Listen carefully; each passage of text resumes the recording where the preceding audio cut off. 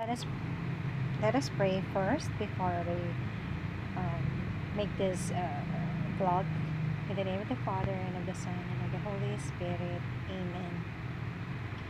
Saint Michael the Archangel, defend us in battle. Be our protection against the wickedness and the snares of the devil. May God rebuke him, we humbly pray. And do thou, O Prince of the heavenly host, by the power of God, cast into hell Satan and the other evil spirits who wander about the world for the ruin of souls. O Archangel Saint Michael, defend us in battle, so that we may not perish on the terrible day of judgment. Amen. Hail Mary, full of grace, the Lord is with you. Blessed are you amongst women, and blessed is the fruit of your womb, Jesus. Holy Mary, Mother of God, pray for us sinners, now and at the hour of our death. Amen. In the name of the Father, and of the Son, and of the Holy Spirit. Amen. So we continue on with the topic about Beelzebul, with the small informations I got, and then I just take the inspiration of the Lord God. So I'm talking about the LGBTQIA plus community members, the practices, what influences each one, to do the sometimes foolish things that each one has done or is still doing. So I am trying to be a counselor here, a sister in Christ, as a pastor. So take it or leave it, members. I am here to present to you facts. My objective is pastoral, apostolic. So I want you to be in the light, and likewise I want you to pray for me also to be in the light. All of us are struggling so much with our own weaknesses, sinfulness, confusions brought about by the spirit of lust, greed, the evil spirits and the spirits of this world. So what we could do is to help each other, be enlightened, be cleared, not to be confused. Kasi ang hirap-hirap po if we decide on things based on, maling information, wrong information, or incomplete information, isn't it? So how could one really make a good decision out of it? So I hope I will not be offending anyone, but at the same time, look at this as my fraternal charity, fraternal love, fraternal correction, if it is treated as one. Because I'm trying to quest and ask the Lord God for answers on things like this and that. So anyway, we were talking about the influence of Beelzebul in some people. So we're talking about the contraceptive injectable, na pinakita pa nga sa akin nung somebody I was able to see, and when I ate in one diner in the downtown Naga, and I couldn't help but ask, and she was very friendly naman, the trans woman. She was really pretty, fine skin and everything. She showed to me even the injectable because she just, obtained, mga 3 pieces yata yun, na nabili niya, na she is the one who's injecting it to herself, She just buys the syringe with the medicines inside. So it costs 2,000 pesos, First of all, she is not a woman, so she takes the contraceptives for the beautification purposes, and true enough. So you would wonder, my dear brothers and sisters, people, you might see that before, not to white and not to fine skin, they might be taking injectable contraceptives, that is the effect. Sometimes may rosy cheeks pa. So is it good or is it bad? If the purpose of getting married is not to bear a child, you are in the wrong direction. You have not taken marriage in a serious tone. You are singing wrong melody, something like that, because marriage is actually really geared, and the intention is to really form a family. But It's a different situation and story altogether if the our God in heaven did not allow a couple to bear a child, that's a sacrifice. But the main really the main purpose of binding and having union between man and woman in a marriage, through the sacrament of matrimony is true love, true love. So for me, in counseling, go on if you committed to be in a tie with someone and the basis is true love, then go on with the true love. Even if you don't have a child at all, do not despair. But I have observed a lot of couples like that. They don't have children, but they turn into, both cheating ends. The woman goes for a lot of, sex shenanigans with a lot of men, even dog, even women too. So just because they don't have kids, like, okay lang yan kasi wala naman kaming anak. Parang ginawang compromise na porque walang anak, hinanakit kay God, they could just do whatever they want, And I could sense that Beelzebul is there, making people to think that it's okay. Anyway, you don't have kids, so it's okay for you to cheat. And of course also because your husband is also, having kabit here, having mistress there, buying prostitutes there, indulging in like this, like that, also into homosexuality. Those are could be attributed to the temptation and actually accomplished work of Beelzebub, along with Satan. In particular, we are talking about Beelzebub because this is a prince of desire, the core of filth, yung kadumihan. So it is spreading beliefs and false god. I've mentioned already in the last vlog, kino-convince niyan yung tao na ay mali yan, Jesus Christ is not God, something like that. Oh, God the Father, God the Son, and God the Holy Spirit. No, we only have one God. Sasabihin nilang ganon, And then, yun na dapat ang wini-worship. Yung pala, si Satan yun, na in another name lang. So, we need to check. We really need to be checking on things. You need to check, Sasabihin ganito, tapos in the form of napakaganda, Just like with a cake, with a gorgeous icing, multicolor thing. But when you slice it up, you're gonna find out inside that there are worms. It's not good for eating. It's not sweet at all. Something like that.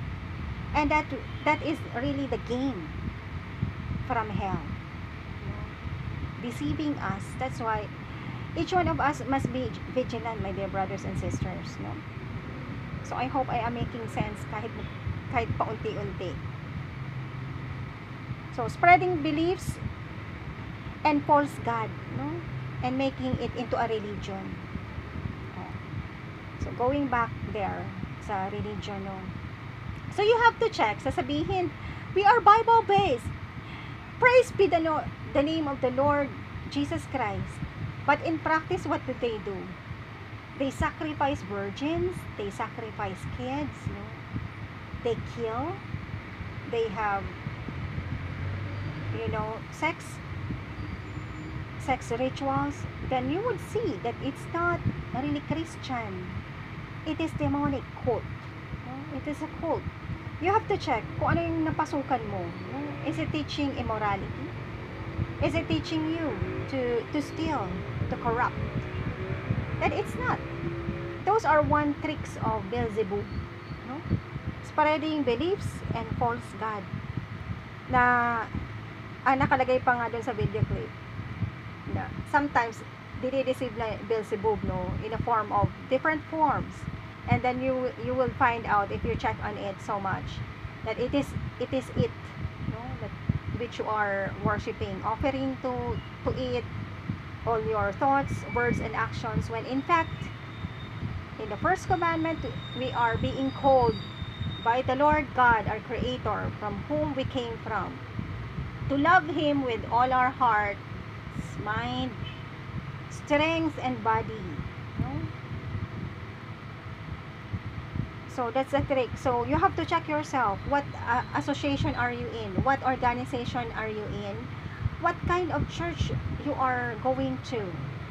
When it's deceiving you that, oh, we are Christian, come on, sister and brother, and later on there are, demonic sacrifices, no?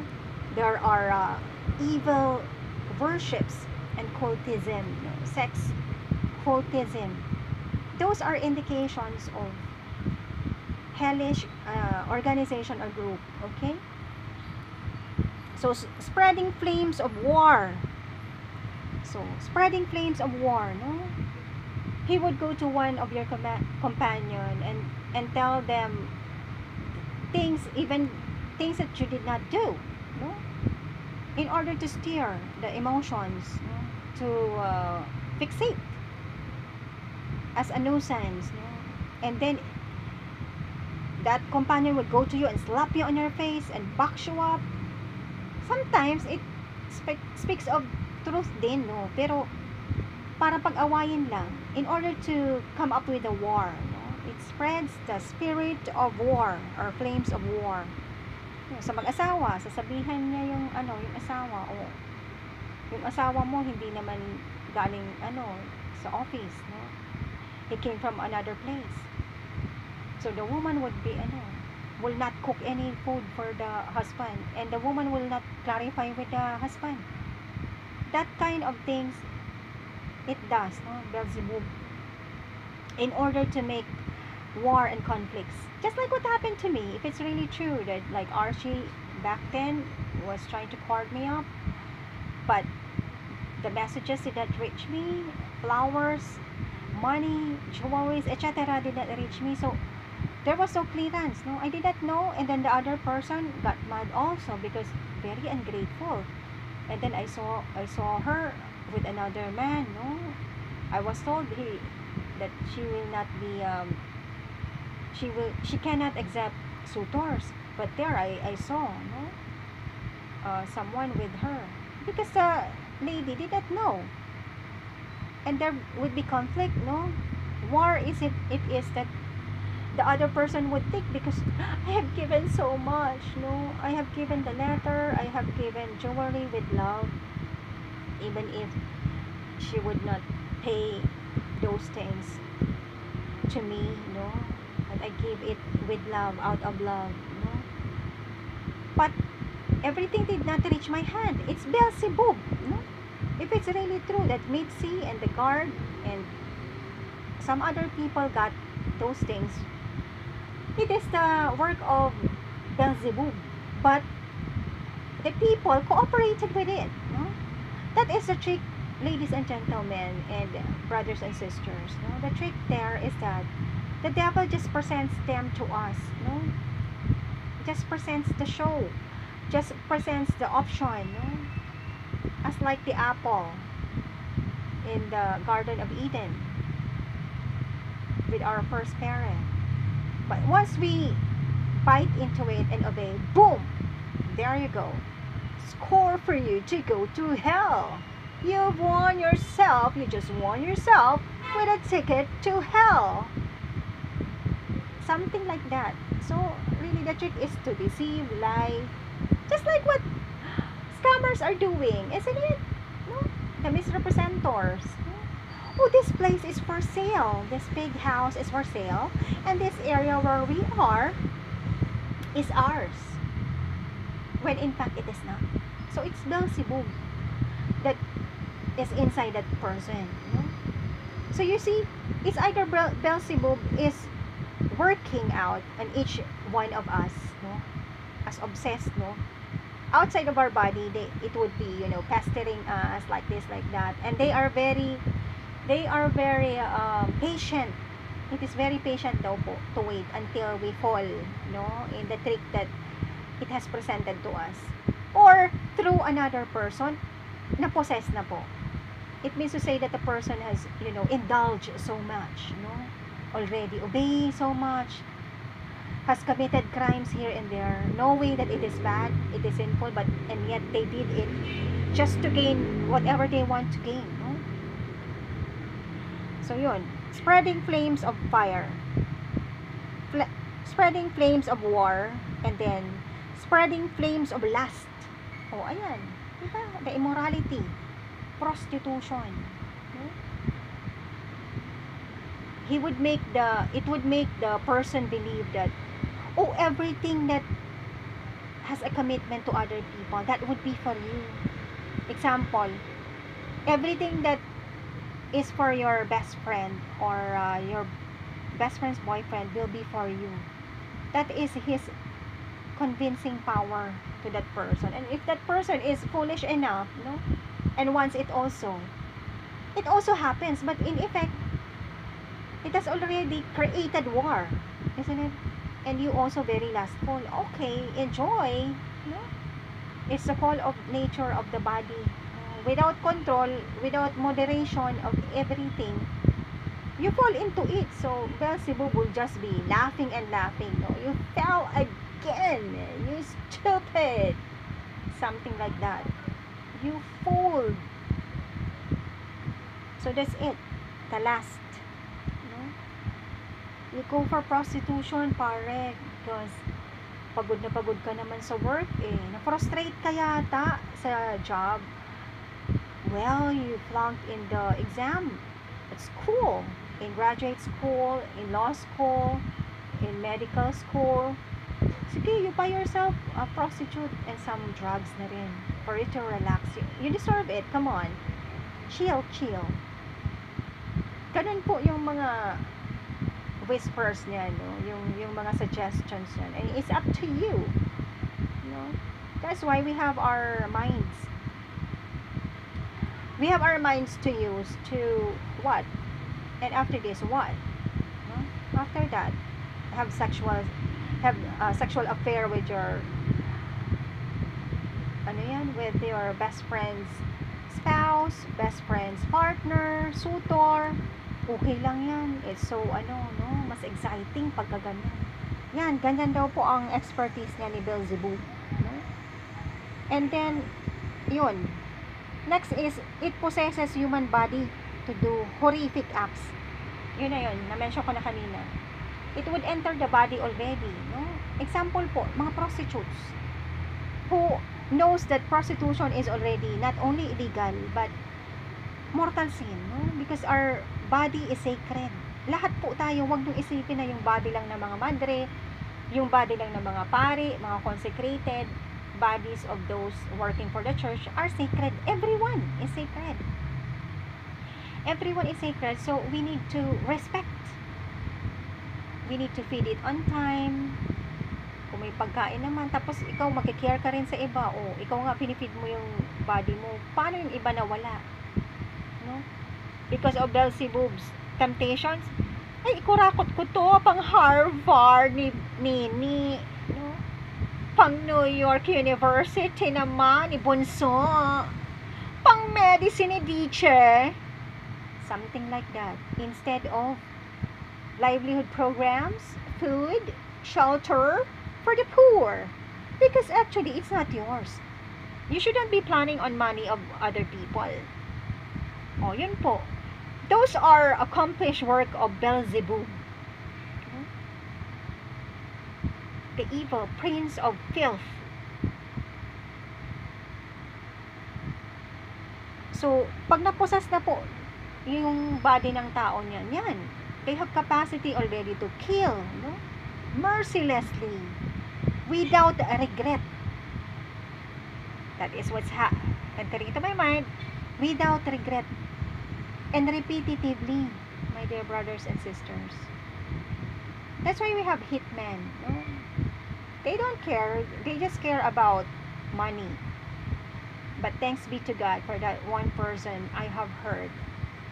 I don't know if it's true. That because he has seen who I am, na nagmahal naman sa kanya, nispare daw po ako. That's why he had to sacrifice to be away from me na lang. But thanks be to God, you will be blessed. I did not know.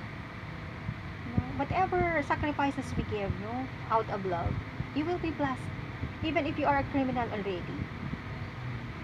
That's why do not lose hope. As soon as you find out, upon listening to this vlog of mine, and you will realize that you're one of those mentioned here, come on, don't despair. Think. And then if you are ready enough, be sorry to the Lord God, straight, no, and wait for the right time that you are properly disposed and that you find yourself a very good, comfortable confessor to confess all those sins that you may be absolved. No, the reason why we go to a priest in the sacrament of penance is that we abide with that saying of the Lord God in the Bible, that whatever the apostles will bind here on earth is bound in heaven, and whatever is loosened here on earth is also loosened in heaven, and whatever is forgiven here on earth through the apostles, which is the priest, is also forgiven in heaven. So iyan ang tinatawag po nating absolution. It's okay naman if there are no available priests, of course. That is what is being stressed upon by Christian churches, is a direct confession to the Lord God. That's pretty much natural and immediate. So that's exactly what you need to be doing, no? Upon realizing that you have committed, no, grave sins, even venial sins, you may say sorry to the Lord God straight, no? But especially for heavy sins, mortal sins, no, crimes, kagaya niyan, euthanasia, abortion, prostitution, etc. Corruption of big amounts is crime and mortal sin. So as soon as you realize those things and you know that you want to give it up, no, and live a peaceful life, go to a priest, no? And the priest should not also divulge you because of the seal of confession. They should not.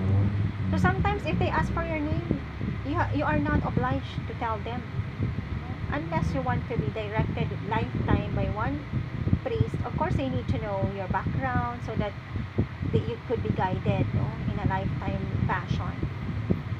So ganun po. So pag napossess yung human body to do horrific acts, yun, nakakagawa ng mga crimes na wala ng pakundangan, no?